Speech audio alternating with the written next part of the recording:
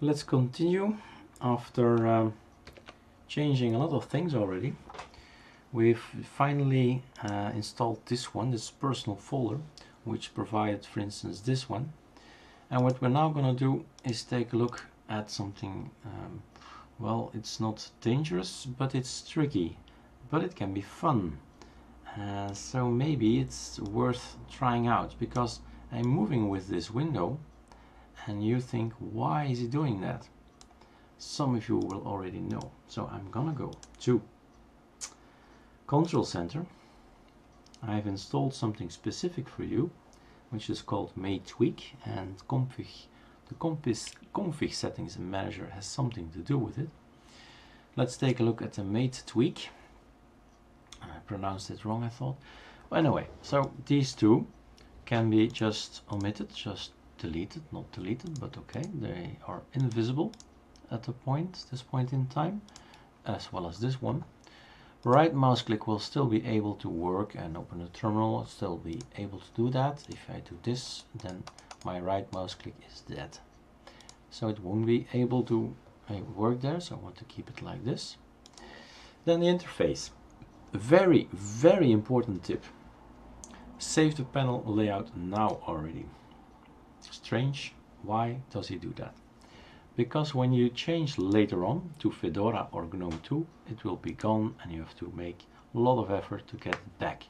So we have first saved panel layout, and then we have three menus. This is the standard Mate menu, which you would like to keep maybe, because when you select Fedora, then you get this kind of look, which is quite nice.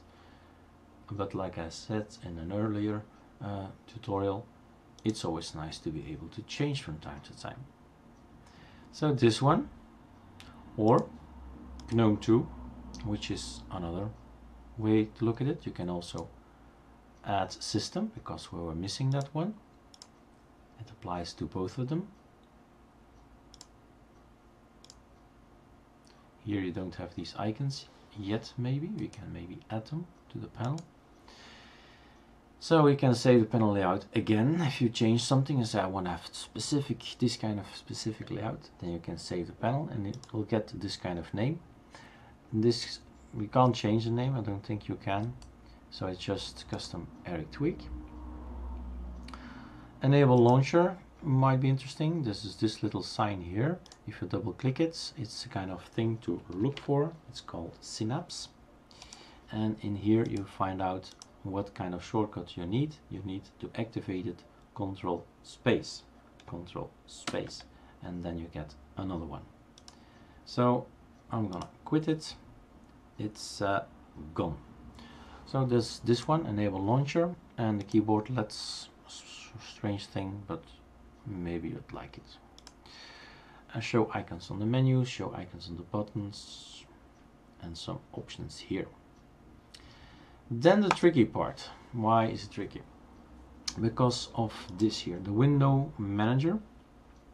By the way, you can enable animations up here and change these looks, or rather keep it.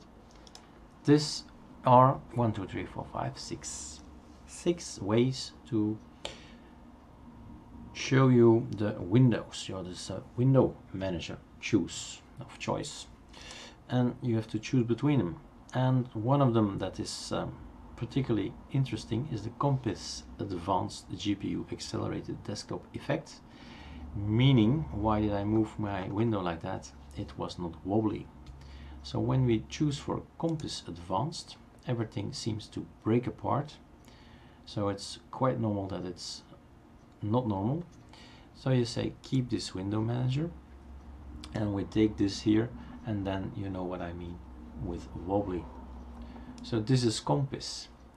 Compass does not look right at this point in time as design, so we have to do something about that as well.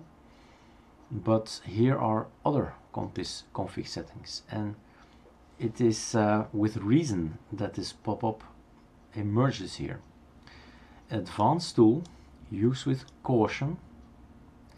It allows you to deeply configure compass settings. Some options may be incompatible with each other, so when you put something on, then another thing is not possible anymore, and so on. Use with care, otherwise you'll have an unusable desktop.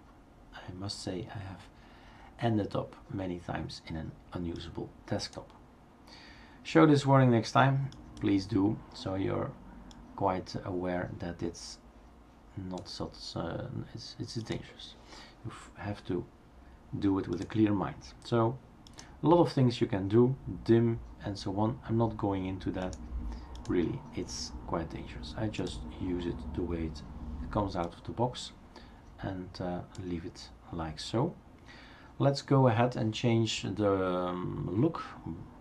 Arc theme is not shown as it should be, and that is tricky enough.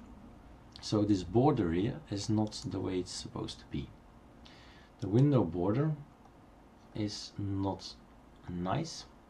I'm going to go all the way up to the arc dark theme and leave it like that. If you do it like so, arc dark, and then you might come back to the arc dark Patuzzi, and then it's okay. You see, it's a strange tip and trick, but whatever, huh? It works.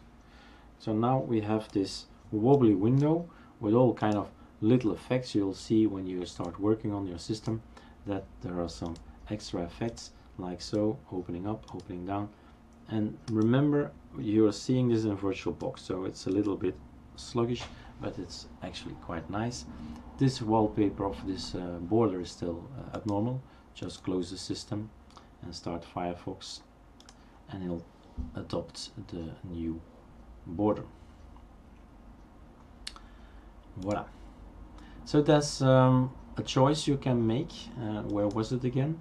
It's called Mate Tweak, so we can type Mate and Tweak, and there you go. And this was the option we did, but we can make Metacita content GPU compositor. Now we have even other borders, and again, it's quite okay, but the white line here we have to check out if we can change it.